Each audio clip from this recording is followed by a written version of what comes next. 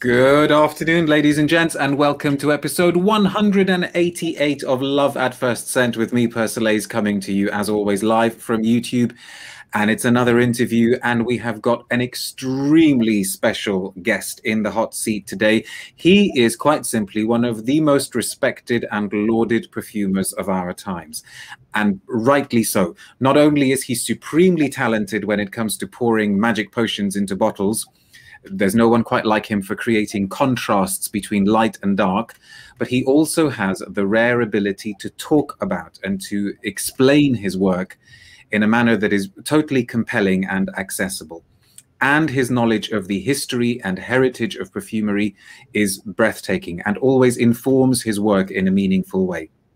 He's made tons of extremely high-profile creations which aren't officially credited to him and which he's not able to talk about, as well as many for which he is given credit, such as those for John Varvatos, Dolce & Gabbana, Elizabeth Arden, Hourigan Clinique, and Arquiste. So because we want to give him as much time as possible, please welcome to the studio the one-man force of nature that is Rodrigo Flores-Roux, live from New York. Welcome, Rodrigo. Thank you, Darius. Oh my God, I'm going to believe the force of nature thing. My management might not be happy about it.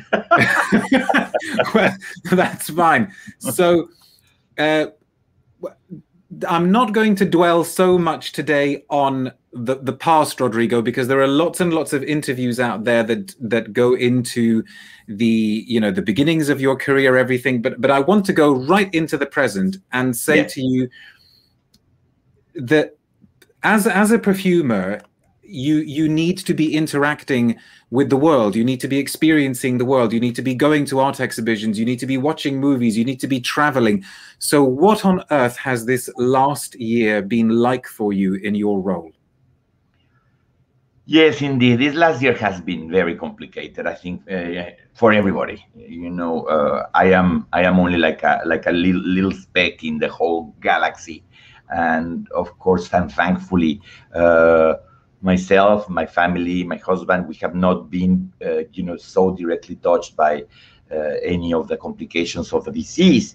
And it has been, I think, like for a lot of people, it has been a moment of introspection. I do enjoy being at home, so the working from home and staying home is not something that was really kind of affecting me enormously. We kind of reaccommodated a little bit, like everyone, either furnitures or the furnitures inside the brain, in order to kind of survive, particularly the first months of confinement. And it is true that I am a big traveler. I travel a lot. I go to Europe a lot. I go visit my family in Mexico a lot. So it was very, very, very shocking and very complicated to suddenly encounter this kind of like stay there, stay put, don't move, and try to survive. I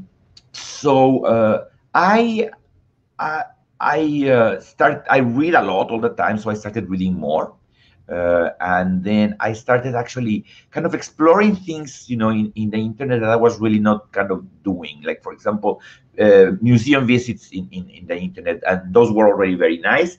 And with the health situation last year, many important institutions kind of audit themselves in that. And watching a lot of documentaries, I became very, very television oriented. It was also a very complicated year in the state of politics of the United States. I wonder what on earth you could be referring to. Yes. Do you think this year will change how we interact? It already feels different. Let me tell you, as an adoptive of 25 years, but an adoptive New Yorker, an adoptive American, I can tell you the feeling is completely different. Actually, the feeling on November the 17th, when people just went out to the street celebrating that beast was done and he was not being reelected, that was absolutely phenomenal. And people literally walk with a little skip in their steps, and showing thumbs up all over the place, because at least in New York, we were basically wanting that particular, period of history to disappear, to terminate.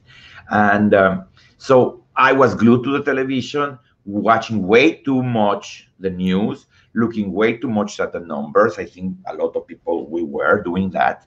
And then as a perfumer, working from home is very challenging because basically you imagine perfume, you can imagine, you know, the music a little bit like a Dev Beethoven, etc., etc. But you know, our labs here in Midtown Manhattan were closed for quite a long time. So I had like a big book, like a log of things that I wrote down. I invented a creative, funny name. I wrote down what was it about, and it was my inspiration of the day. Very, very scantily we were able to produce things that were really, really, really for very, very urgent, impending, complicated projects, but at the same time many projects, many clients also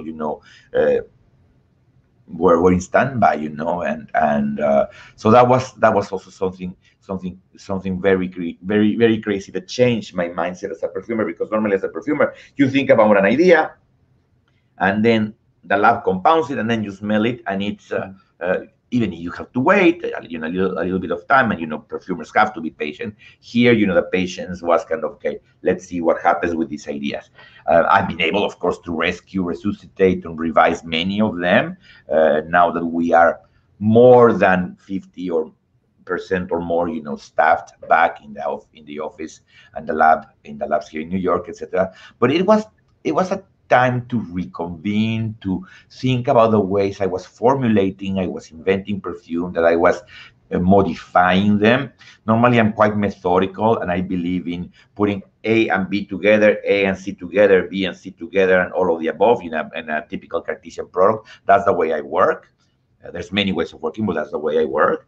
And so I revised that method in order to be a little bit more succinct and a little bit more daring, and taking more quantum leaps with my modifications, in order also to save time and resources. So that was kind of reorienting a little bit of the focus. So a year of sort of change and reassessment in a way. Now, yes. I'm going to move us on, but I will say that lots and lots of comments are coming through. So thank you to everybody for tuning in. Hang on to your questions. I have a feeling that you are all going to have so many questions for Rodrigo. I will tell you when it's okay to fire away with your questions, and we'll pick some and put them to Rodrigo. And if you are able to say where it is that you're watching from, it's always nice to know where in the world you're watching from. Absolutely. One thing I should say as well is, please be aware that in the live chat you are putting comments down in a public forum. So do not put anything in a public chat that you are not happy being made public. So bear that one in mind. Okay, I'm fascinated by your background, Rodrigo. This is your Givaudan office in New York. Yes. What can you tell us about some of the things that we can see there? That's just, you just want to get in there and. Well, listen, right behind me, there's, some postcards or, clippings of magazines, etc., etc. I am a big person of art. I'm an art lover and an art observer. So, for example, here you have Paulina Bonaparte Borghese by Canova. This is a bust of Antinous in the Pergamon Museum in Berlin. These two very, very sickly-looking young fellows are the two sons of Sylvaster's son, the architect, the one that has that beautiful house museum in London.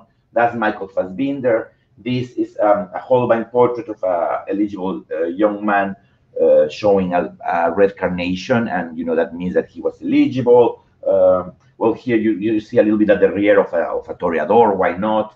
That's the famous rhinoceros of Albert Dürer, etc. So. And a huge poster for Shocking. Now, is Shocking an important touchstone for you? It is basically one of the most important perfumes in my life, because it is as perfume goes, it is my first perfume memory when I was a little kid. I was very, very, very little. I want to say maybe 3 or 4. This is back in Mexico City, where I was born, and my mom had a younger sister, Bernadette, and Bernadette, I loved her. I absolutely loved her. And I don't know, I love to go through her drawers. That is something, I don't know, naughty little kid. And I remember one day I kind of opened a tall, kind of a cabinet in a drawer chest. I opened something like that, and I went like that with my hand. And the only thing that I could grab was this tiny, tiny, minuscule bottle of Shocking the Schiaparelli. And I remember I couldn't read, but I remember that it looked like two little signatures. And the bottle is absolutely tiny.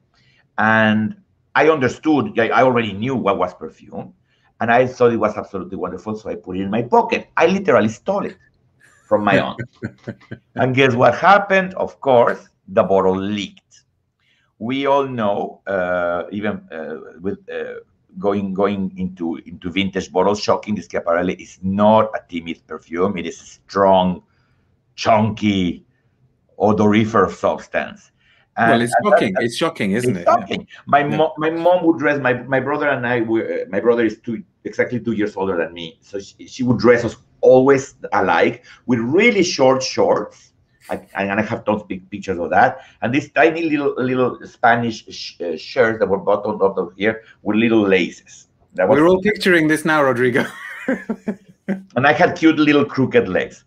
Anyway, so I remember very well that I am kind of just seeing this yellow ambery stain growing on my right here on the leg on my thigh. And well, of course, suddenly what's the smell? And my mom is telling my grandma, because my own Bernadette was single and she was living still with my grandparents, and my mom, did you put on perfume? What is that perfume? My God, and it smells familiar, but at the same time smells very strong, blah, blah, blah.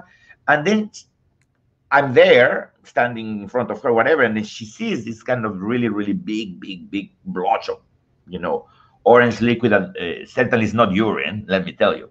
And my mom, what is this? Oh my God. And then she puts her hand in my pocket and takes the little bottle out.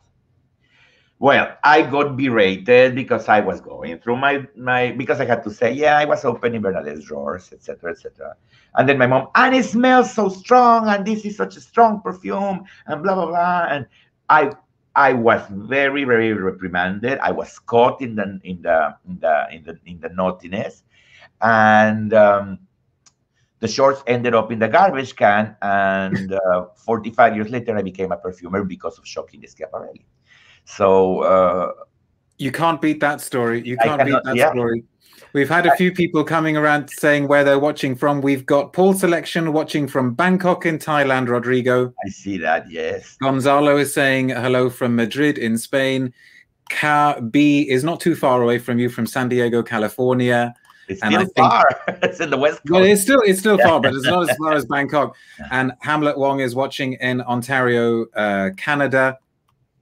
Let us talk very, very concretely now about, so you've got Shocking at one end of your chronological spectrum. Let's come much, much closer to the other end. And we should say congratulations to you, because I believe, unless I'm mistaken, that Misfit for Arquiste has been nominated for a Fragrance Foundation Award. So a sincere congrats to you. I think it's probably fair to say that in the sort of independent perfume world, you really came onto a lot of people's radar, certainly perfume fans, through Arquiste and your collaborations with Carlos Huber and your work for Arquiste. I don't have a bottle of a Misfit to show here, unfortunately. I have a little vial, but I didn't want to bring it here because it's not attractive as a full bottle. But tell us a little bit about the story behind Arquiste. It's essentially, go on. Yes, that project is absolutely one of my dear projects, and seeing it nominated, the slide, with Linda Levy herself, the president of the Fragrance Foundation in the United States, mentioning the nominees, which of course it's a big fanfare and so on. And Arquiste Misfit was nominated for the best fragrance in the indie category for this year. It's I think it's a culmination. As they say in the Oscars, either you win the Oscar or not, but the nomination is what really counts. And it's not really true. No, it's kind of half true, but it's okay. It is true. It is true. But anyway, Misfit is a story. It's a little bit of the reflection of the story of the friendship that Carlos and I we have become very, very close friends and collaborators. Carlos and I met in 2009. So in 2019, we were anniversarying 10 years of friendship and of a working relationship that has brought into life now, I want to say, over 30 fragrances. Wow. So we have done collaborations. We have done, some turnkey projects. I might talk about one later on, which is a lot of fun, that he has coordinated, etc. And of course, his line Arquiste that boasts, really, really interesting perfumes. As you know, the mantra of Arquiste is to depict or tell a story that has always a historical background and reenact or reproduce or create the smell that you would be experiencing while kind of witnessing or being part of that moment. This comes also from the fact that Carlos is an architect, but he also has a specialization in what we can call responsible renovation, responsible restoration of monuments. That kind of like David Chipperfield, that he doesn't kind of makes a building again all glitzy and gold, etc. He leaves a little bit of the patina here and there, and a little bit of a crumbling wall over there, and that's a little bit the story. So we have let's say, found inspiration and reenacted things that are very diverse, that go from Mexico in the 1970s in the disco world of Acapulco, in the case of El and Ella, or in the case of Floricanto, the love, the strange love of flowers for the Aztecs and the flowers that were sacred and ritualistic to them. We have looked naughty nuns making chocolate. Naughty nuns, naughty chocolate for animaluces, which is it is that color. It still keeps that color almost that represents the mole. So a dear perfume of mine. But since the beginning, I have always, and I have helped Carlos develop his nose and his sense of perfume, even if he had it innately.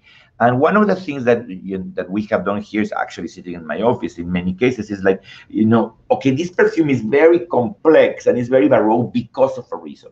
This perfume is very simple, and let's use even the word linear or monolithic because of a reason.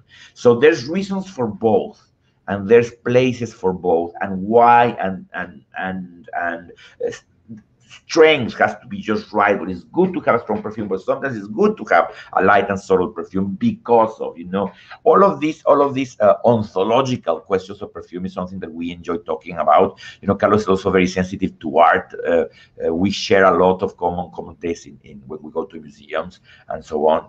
So since the beginning, when we started working together, I concocted a simple accord that was quite woody, ambery, and it had an enormous amount of patchouli essential oil inside. And just as a wink, I call it Pacharles, the patchouli for Charles, Carlos being Charles, and I think I gave it to him for a birthday or something. And we revisited that story. Or for example, he would tell me, "Can you give me a bottle?" Like 2 or 3 years later, can you prepare me some of that Pacharles, etc. And I would always kind of give him the bottle, but I would tweak it a little bit and said, "Oh, it was a revision. I revised it again. Oh, I added this thing, or I changed the bergamot for a better one. That kind of thing." So our Pacharles was always kind of there. It was always kind of a companion, a place to go and think, a revisitation of sorts. And there's a moment that, and that happens to Carlos a lot. He has eureka moments, and they're they're always interesting. And he said, I want to work on Pacharles. We had worked previously on Nanban, which was a complex perfume that had this patchouli story happening, etc. I am a patchouli lover, that's for sure. And I have been working in themes that are patchouli leather or patchouli wood or patchouli for other brands, and we can talk about that as well later. So we revisited it, and I really loved the minimalistic, almost brutalist rawness of our Pacharles. But Carlos wanted it to be a little bit more palatable. So we did quite some intricate work. When you smell that perfume, but you see the potency, you see the almost like imperious presence of actually 3 kinds of patchouli that we concocted, and we constructed the whole thing, etc. But then We added a very ambery background, sometimes animalistic, a little bit leathery, etc. And then we play with other interesting notes that sing and chant around the perfume. And the idea of patchouli is that Carlos is a big passionate of European history of the 19th century. And there had always been this kind of reflection about patchouli being the perfume that was the favorite, because it was very much in vogue because of Josephine de Beauharnais loving the Indian shawls, these beautiful shawls made of cashmere that came from India, and they came protected in boxes with patchouli leaves. So that scent was the scent of aristocracy. And when the Napoleonic years ended and that fashion faded away, those shawls ended up basically being purchased by wannabes and even by women of ill repute, let's say. So my favorite kind. Yes. So from being the perfume of the aristocracy, of the imperial aristocracy, it became the perfume of the slums. Let's just call it like that. And then it made a big comeback, possibly through the great, fantastic guerlains of the 1920s and 30s.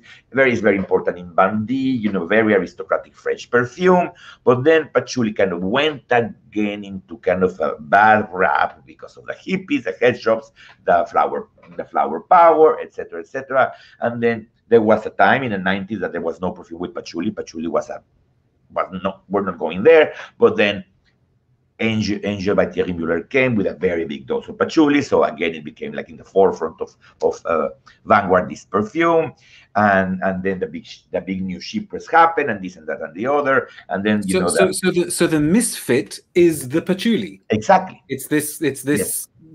Misfit through history. It is a misfit of perfumery. And there's even in Mexico we say, like, when somebody smells like this, say, oh, huele a patchouli, And well, is that good or bad? Because for me, it has always been good. I have a friend. His name is Patrick. He puts patchouli oil on him, and he smells fantastic because it goes very well with him. He's quite skinny. Has very nice salt and pepper hair, but it goes very well with him. And he's there also because, of course, it smells strong and so on. So it is the misfit. And we did not come to the name, but it's a name that we found together. We were at a restaurant in Soho, and the name just came like that. As oh my God, it's going to be completely, registered, taken by people, etc. And finally, he was able to go with it. And I was very clear that I wanted, because Carlos also plays with a graphic look of the names. So I said, you have to do something crooked about it, or either, I don't know, maybe like, somebody who's writing that is drunk, or, has kind of a little bit of straggly penmanship. And then Carlos ended up with this, slanted, a little bit odd, very big letters, and then the S, in the center being a little bit off. And that's exactly what we wanted to be. I always believe that the perfume that is too smooth and too perfect is not good. I always say that you have to have the pebble in the boot. As you know, I wear boots every day, and and having the pebble in the boot is something that is really annoying, but you can live with it. And because it's annoying, it makes your life interesting. And that is always, I work with that idea of a perfume that is too perfect is uninteresting. You have to have an accident in the way. And here we were just looking at the accident and make out of this accident a big thing. And I love listening to. I could listen to your stories for hours, Rodrigo. But the thing is, we don't have hours. I know. And at the moment, people around the world, including from Istanbul and Israel, they're sitting there thinking, "How do I get Rodrigo to give me a bespoke perfume for my birthday, like you did for Charles?" Now, listen, you have a very grand title. You are Vice President Perfumery Givaudan. Yes. So I would like to ask you, what does being a vice president mean? And also, who is the president, so we can assassinate them and make sure you become president? Oh my God, that's way too flattering. No, but president is a title of, let me be corporate a little bit here. It's a title of, marking the path for people. It's like, it's a little bit different. The vocabulary differs from different supplier, different perfume companies. But you have like junior perfumer, senior perfumer, master perfumer, this and that and the other. So it was basically when I was a senior perfumer and I was made a vice president. I was my vice president for a certain list of characteristics and of accomplishments is important. And I think one of the things that is important is to have perfumes that you have made that have become a milestone. Let's use the word sustainable, presence in the commercial, or in the mantra, in the mind of people. Not because this perfume hasn't made many millions of another, hasn't been important for that. And so that for me is an homage to what I do, because I am, first and foremost, I'm a craftsman. I call this a craft.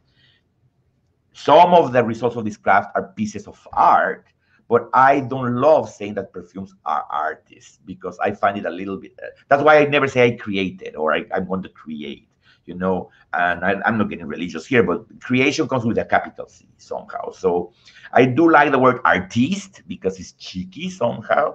The artiste is not in the atelier today. I kind of like that derivative vocabulary. But it's also a question of experience of the importance that you have in your company. So for me, getting this, I'm going to say it like that, getting this promotion was absolutely an honor, a privilege, but also a pleasure, because it was also a demonstration that Givaudan cares for me and that I care for them. Givaudan is home, and it's just you become a little bit one of the faces of the house.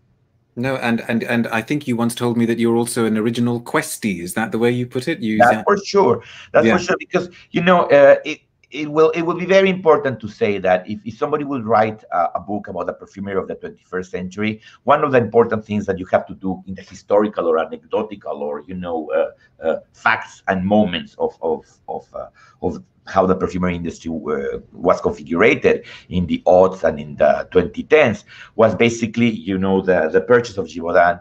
Givaudan bought Quest International, Givaudan being a Swiss company, and Quest International being a smaller, I would say edgier, why not edgy, a little bit quirkier company that was Anglo-Dutch. And I had been a Questie for almost a decade when our merge with Givaudan happened. And so it was a clash of titans. I would say 90% positive.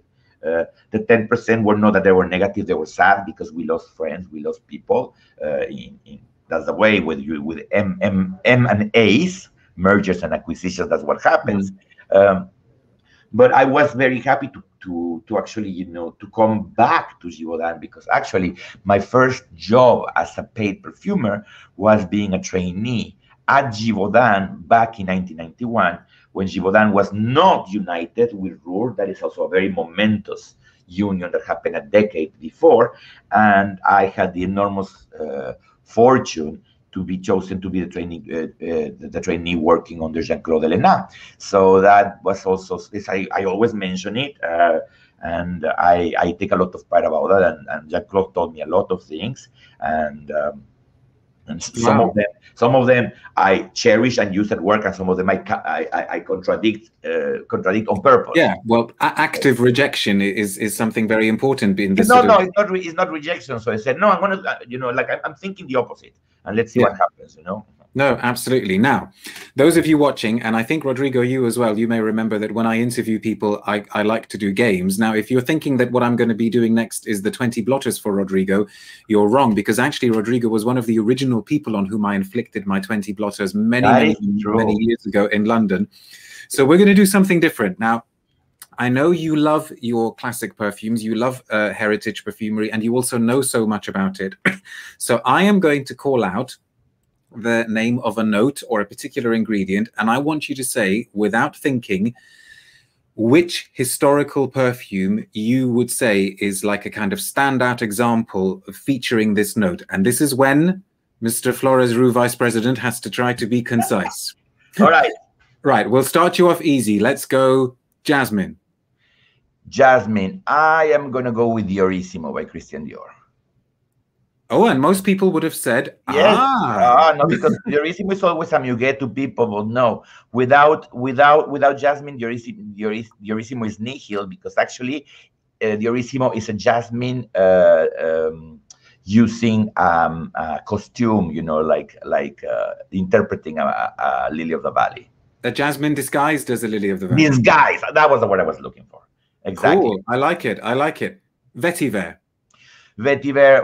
Well, it would be disingenuous to say Vetiver de Guerlain, honest to God. So I'm going to go with a little bit odd one. Calèche d'Hermès.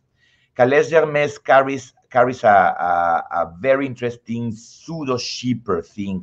You know, it is characterized as a floral aldehydic, but Calèche d'Hermès has a parallel theme that is cypress, frankincense essential oil, vetiver, and patchouli. That without that, the floral aldehydic richer is a little bit too powdery, too bland, too mumu.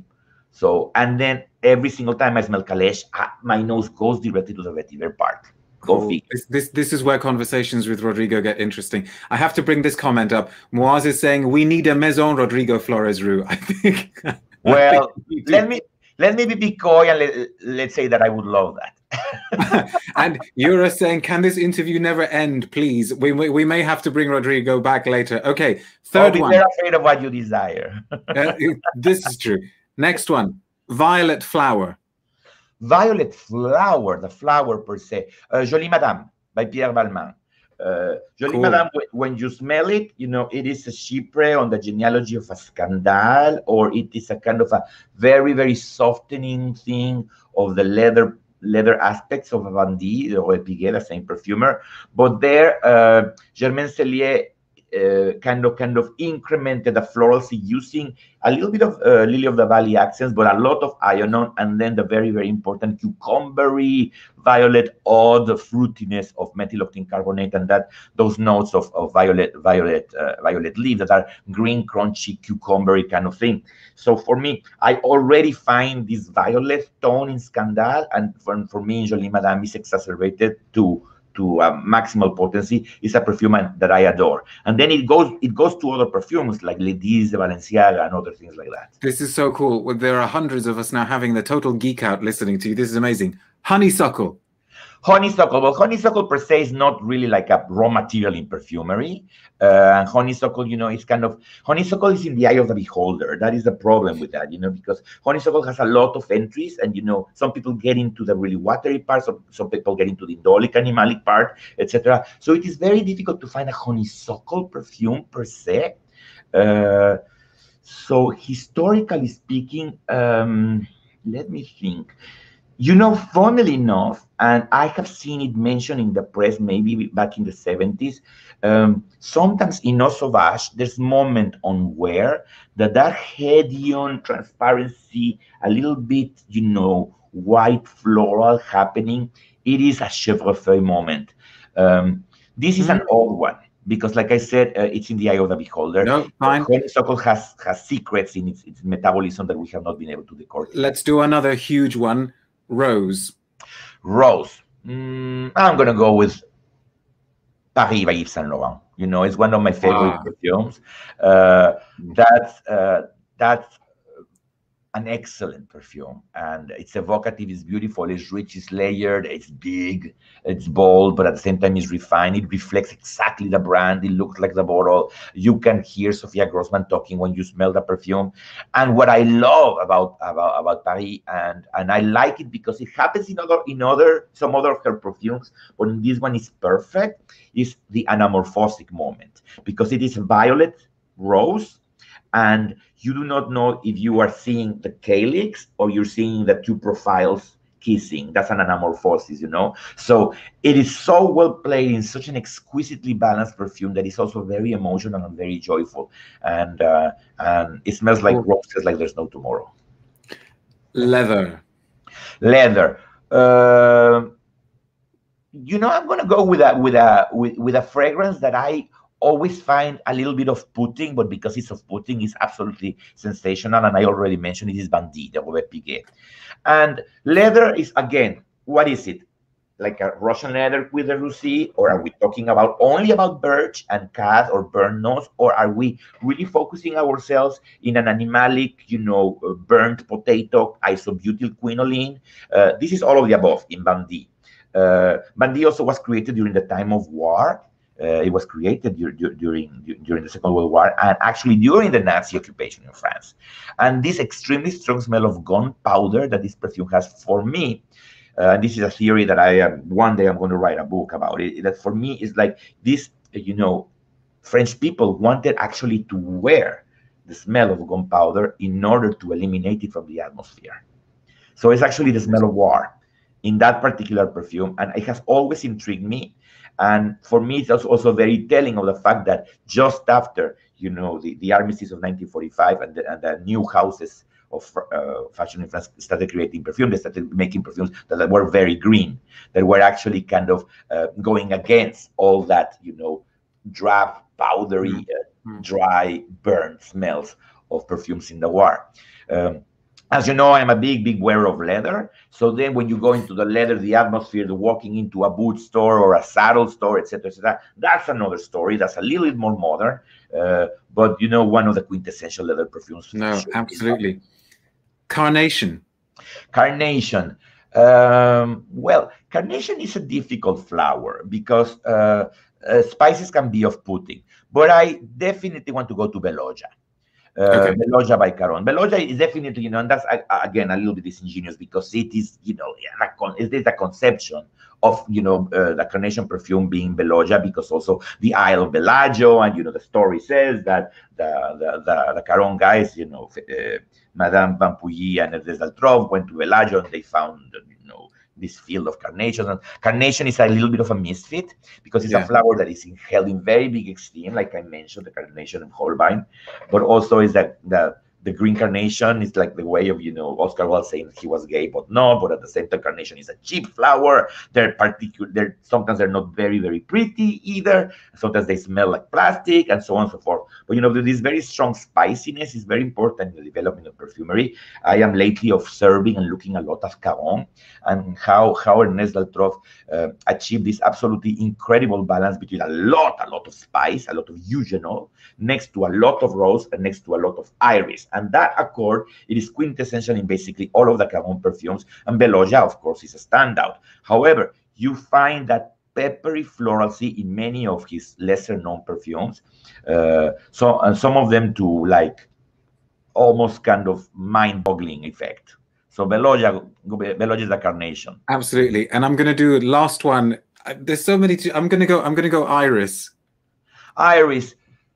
Well, people will go to Chanel 19, and possibly I'll give a little wink to a quintessential little iris that is not Chanel 19, that is not a floral green, which is Après l'Ondée by Guerlain. Oh, thank you. Après l'Ondée is a predecessor of many things. It is a simplistic formula, if you will. Maybe the Guerlain people won't say I'm crazy, but it is simplistic because it has, the 3 or 4 big elements of that perfume are very, very present, and you see how the perfume is constructed, and you see also that the enormous amount of Oris materials, either is the absolute of the beurre or the concrete or both or a mixture of them, play a very important part of it. And also, I love the conceptual part of it because iris is a rhizome, it's something that is in the ground. So it certainly has an earthy, carroty smell to it. So using that into the most luxurious of combinations with heliotrope and the vanillas, etc., there will be actually, Après l'Ondée is without a doubt the mother of L'Heure Bleue, but then naming that something that could be kind of mixed up with something very, very banal, like the smell after the rain, for me is genius. It is for me one of the top conceptual perfumes of the beginning of the century. Rodrigo, I didn't think I could love you more, but thank you for giving that one a name check. Thank you so much for that. You'll be pleased to know that you passed the test and you can now become Vice President Perfumery. Now, the time is going so quickly. I should say to people who've just tuned in, you're watching Love at First Scent with me, Persolaise, and we have the one and only, the inimitable Rodrigo Flores-Roux in the studio. So start sending your questions now, and we will put some to Rodrigo. And if you are able to say where you are, that would be great. A few questions were sent in earlier through Instagram, and I'd like to put one of them to you now. This was from Bianca. Thank you very much, Bianca, for sending that in. How does it work with reformulations, Rodrigo? Do you participate in the reformulations of perfumes that you made, or does that just happen in a different way? Do the brands go to other people? How does that work? Well, it depends on what perfume and for what purposes. Reformulations have a lot of applications. Either a company wants to relaunch something that is completely, like, okay, they own this brand, they own this name, etc. It's lingering in a drawer, etc. So let's relaunch it and let's do a completely different thing. They use the name, and then it becomes a new a new commercialization of a new perfume. It has happened with a lot of perfumes. I love to call re-orchestrations sometimes with, for example, what I did with Fougere Royale. The Fougere Royale that is sold by Givaudan, which you have right there on your left, it is actually my idea of using the Fougere elements in order to create, in order to make a contemporary perfume. So it ended up smelling very Fougere-like, even almost like Spanish Fougere, and I am kind of flattering myself, like a Maja de Mirurgia kind of story. But at the same time, it has a contemporary feeling to it, and it has all of the elements of Fougere. It has the coumarin, it has the geranium, it has the ogmos, and so on and so forth. So this is kind of, okay, what is a reimagination? Also, the work that I have done for several of the conceptual ideas of the House of Le Galion with my friend Nicolas Chabot. Only last year, Bourrasque and Jasmine were launched. Bourrasque and Jasmine exist as historical perfumes. I have very, very, very precise information about the formulas, but what was the use of just putting those elements together in a bottle and then put them out? So we kind of injected a little bit of radioactivity in one of them for the jasmine, because we gave it a little bit of a sheep reflection, and then very crazy, a little bit marine note.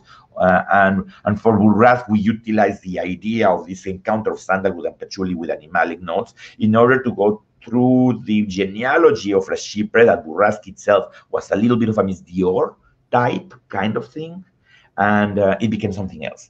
So that is reorchestration. And then, of course, utilitarian formulations that we have to do, because as we all know, there's raw materials that they have, questionable things happening, or some countries don't like them, or some of them are not available anymore, etc. So you have to remake the perfume. And that could be a subject of 1 hour. We're not going to get into that. No. But I guess what you're saying is, some of them I have participated. I guess what you're saying is the answer is it just depends. Some you will, some you won't. Depends on the other. And what how do you define reformulation? As well. Yeah. Now, one we need to tread carefully with the next question now, because we need to keep this question in the abstract. There are lots and lots of perfumes that, according to the internet out there, maybe you have made them, maybe you have not. Who knows what's correct on the internet? But how does that feel, this thing of, what you have made and what you haven't made? How does it feel that you're not able to talk about it? And do you ever have a moment where actually maybe a perfume is falsely misattributed, to somebody else, and you're sitting there going, but I made it, and I can't say that I made it. That hasn't happened, It's okay, like, good. Like, for example, if I don't know, Radiant Flower by XYZ brand is out in the market, and then suddenly in the press it appears that it was not made by Bradley Cooper, but it was made by Hugh Jackman kind of story. That has not happened. It has happened to other people. And this is mostly because of mistakes, not because of a will. But sometimes, in some instances, and thank God not a lot, the perfumer is a ghostwriter. When I started studying perfumery back in the 80s, I do have to tell you that was the normal MO. It was very, very, very rare that you knew which perfumer had made a perfume. It was really, really into the insiders of the industry, that you knew that Rudnitska had made Sauvage, or you knew that Josephine Catapano had made Fiji. You know, that was really kind of really, really tricky information. It was out there, but of course it was not, you know, it was not a conversation to be had during a dinner. Now the internet is another story, etc., etc. There's things that are undeniable. I follow the rules. If a brand considers that the maternity of perfume, the paternity, whatever it is, whatever word, you know, I get crazy with the gender thing now anyway, which is fine, I suppose. They decide it's not part of their branding. It's fine, you know. It's part of the mantra of, because also the perfumer doesn't work. I don't work for myself. I work for myself emotionally. You know, I will never present one of my clients, one of my interlocutors, a perfume that I don't like. If I don't like it, I'm not going to present it. You know, it's like it's not I like Givaudan, I have to fall in love with every single perfume that I made, or like, I don't know, Tom of Finland, who had to be sexually aroused by the drawing he was drawing. You know, it's not about that, but it's about like, okay, if you are presenting a perfume that you don't really love, and you know that it's going to go through the curve of development through a year, you're going to be stuck. You're going to be stuck with a friend that maybe limps, you know. So you have to be very careful with that. And if there's a moment that you know, you are giving that to a brand, you're giving that to another universe, you're giving that to another creator, etc. Okay, so you know, the dialogue continues there. So okay, no, cool, thank you. A question here from Denby. From the point of view of admiring the formula or the construction of a perfume, which one do you wish you had made? I mean, obviously this is one that you haven't made. Which one do you wish you'd made, and why? There's several perfumes that I go, wow, that was smart, or wow, that is absolutely gorgeous. I go back to the Orissimo as well, and that is, it actually goes beyond if I wish I had made it. I respect and adore that perfume so much that if somebody would tell me, I'm going to show you Runitska's notebook with a formula, I would say no. You know, so sometimes the secret has to be kept secret. And that I also find about the smell of honeysuckle and magnolia. Mother Nature has secrets in those two flowers, and I think that the moment they are revealed, or maybe they're revealed and I haven't found it in my research, okay, I will be a little bit kind of, oh, that was it, you know, because you know there's tricks in perfumery, etc., etc. So the Orissimo is definitely one of the perfumes. It is also very important because then you get attached to perfume that you wear. And I wish I had made many other perfumes that I love. But also, I respect and admire ideas. And some ideas like, wow, that is a clever idea. You know, wow, that was very interesting. Some overdoses, sometimes I go like, whoa, okay. An overdose of the raw material. So you know, it goes to a level of understanding of I have never been a jealous or an envious person, so I kind of applaud the other people's work and the other people's achievement, and I admire many things. So you know, saying like I wish I would have done that had a little bit of tinge of green envy, and that's not me. I applaud and praise. Sounds good. Elva Nui here is saying, do you have a specific perfume, I'm guessing that you've made, that goes perfectly with a specific or special book or beloved story in your mind? Well, that's a difficult one because it's more about little passages, and it's about let me take it from a bigger picture, and I always mention him. There's a Mexican poet. His name is Carlos Pellicer, and Carlos Pellicer wrote an incredible poem. I want to say in the 1930s or 40s, and it's a lengthy poem, and it's called the Speech on Behalf of the Flowers. So you know, the premise is about, you know, flowers can speak, so I'm going to speak for them, and I'm going to praise them, and I'm going to show my adoration to flowers, and so being a Mexican, being born in tropical Mexico, he's very in tune with nature. Even if he lives in a city, he goes he goes to the countryside every day, and he kind of mentions that very assertively in this poem. And there's a moment that I think not only kind of, and I mention this all the time, not only kind of he kind of nails perfectly the personality of Mexico, but it also nails a lot of the things I feel. And so definitely a source of inspiration, definitely a little bit of mantra for me. And the little passage says, the Mexican people has two obsessions. Its taste for death and the love for flowers. And you were talking about me being known as a perfumer who does encounters and contrasts and light and dark, tension and so on. And that's exactly what it is. It's like there's nothing more alive than a flower. And the flower is going to beget life. A flower is a sexual organ, and there's nothing more alive than sex, because sex creates life. And there's nothing more deader than dead. so the two interests of the Mexican mind and the Mexican existence that go between flowers and death is something that that nourishes my work all the time. I am a botanist, as you know, so flowers, plants, fruits, trees are very, very important.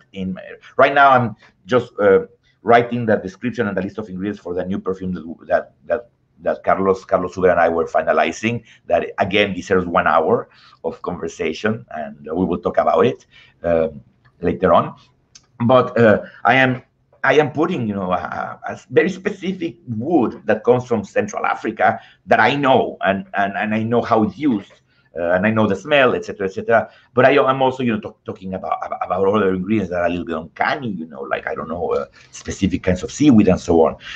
So then I go, okay, that is back to botany, that is back to my upbringing, because my mother was a biologist, my father was not a tree hugger but a tree lover, and yes, and so it goes back to that. So it is more, if I would say, oh, yes, I made this perfume because I was thinking of 100 Years of Solitude of Gabriel Garcia Marquez. Yes, but it's not exactly that. No, we need to one line of something that you read that sticks in your mind. That's where. No, that makes sense. And like I guess like a moment in a film or something like that. Oh yes, many of those. That's for sure. What's the most misunderstood aspect of your job? What's the bit that people most misunderstand, I think, about being a perfumer? Actually, there's two. First of all, the mechanics of the job and the mechanics of the industry are still very misunderstood. Some of those things, when you have been very clear in opening up the industry and opening up, the knowledge and allowing visitors in a metaphorical way, in order to inform the general public. Let's say, I don't want to sound pompous, what is that? But then they think that I mix 3 ingredients, and that's the perfume that they are buying in Bloomingdale's. And the intricacies of how a perfume is made, how is it produced, how is it sourced, what are the levels, who is the licensee, who is the designer, what is the role of the bottle maker.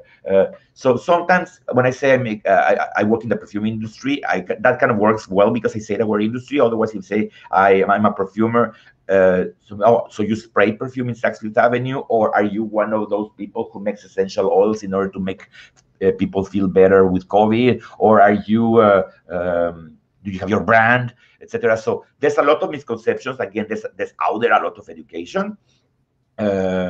And the other thing that sometimes kind of it unnerves me, some people think the perfume is superficial, that the perfume is frivolous, and I think exactly the contrary. And here I'm gonna kind of talk about something that my father told me once, and my father is recently passed, so it's a good conversation, because one day I was precisely thinking that. I was visiting him in Mexico. We're having a glass of tequila, sipping tequila. We don't do shots of good tequila. You sip it. You appreciate it.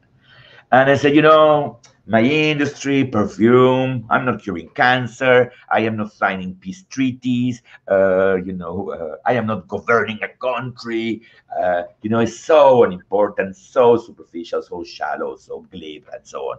He's just looking at me. My father was a doctor in physics, so his head was, towards, okay, chaos and order and quantum physics and the origins of the universe and fractals and, gravitational waves and stuff like that.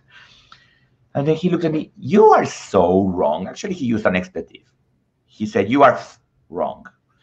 And for a man who was not a lot, except when he was very angry, he would swear, but not in general, normal, colloquialisms. And I go, oh, okay, so I'm interested. What do you think? I sincerely think, and I'm not going to over-flatter you, I'm not gilding your lily, but I sincerely think that perfumers have possibly one of the two most important roles in society and one of the vital jobs, next possibly to medical doctors. And I go, oh, we like the sound of him. Please tell me he expanded. Yes, of course. And said, okay, again, so give me us. Because thanks to you guys, and thanks to the product you make, and I say it in all the levels, from the soap to the shampoo to the fine fragrance and so on, you cover the scent of decay. And in every single culture, the thing that scares most the mind is death and decay and rotting. And using a perfume, you are covering that and you are helping us forget what we fear the most. I like it. I like it. And so that was an enormous pat in the shoulder. And no, absolutely. And I mentioned, my father, Jorge Flores-Valdez, because he was talking about, entropy and, the tendency of the energy of the planet to go into disorder, to die, to decay, to corrupt. And he was saying the perfume maybe will not stop the process, but will help our living, feeling mind and heart to forget about the process, because the process is what really, really, really, really scares us. And to which I would add as well that bringing beauty into the world can never, ever be seen as being superficial or trivial. Now, I cannot believe this, but we are pretty much out of time. I've got one tiny little question left, and you'll have to answer it in a tiny way, even though I don't want to kind of pull you back. Thank you so much to everybody for tuning in. Thank you very much for asking such wonderful questions. Rodrigo, I asked this question in an interview I recently did with somebody else, so I don't like to repeat questions, but I think this one is worth repeating. The industry, the perfume industry, same as many, many industries, particularly retail, has taken a real beating in the last year. What can we do? What should be done to help people reconnect with perfume again, to get people smelling perfume, buying perfume? Can you answer that in like 30 seconds? Well, try to try them. They're still there. They're available for everybody, and just try to.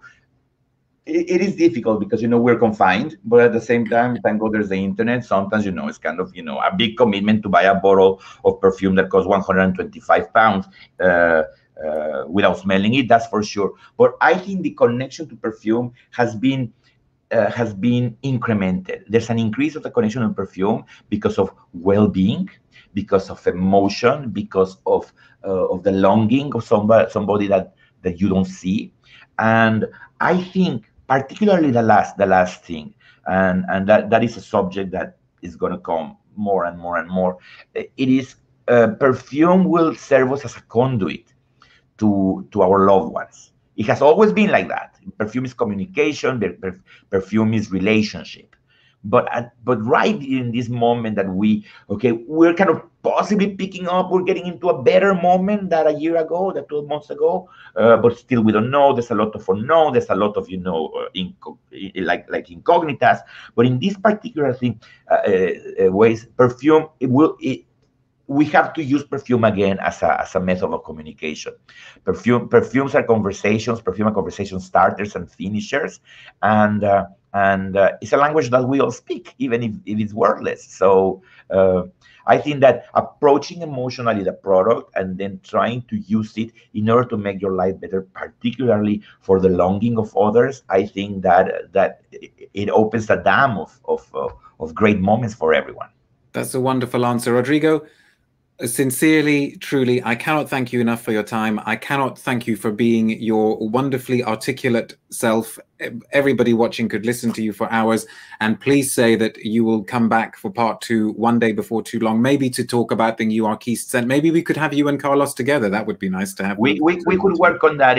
It's almost finished, meaning I think the formulation, and then we also can talk about finishing. What is the finishing in perfume? Because I have a lot of philosophical things to say there. But we are close to that, so of course we will reach out to you, and Carlos appreciates you very much, so we can do something about his new endeavor, which is also. I actually haven't had much contact with him for a long time, so you've nudged me to send him a little email. Thank you very much. Stay safe. Thank you to everybody for watching, and we will be back with more Love at First Scent soon. Take care, Rodrigo. Thank you, Darius, and I'm dying to go see you in London, so we will organize that as soon as we can.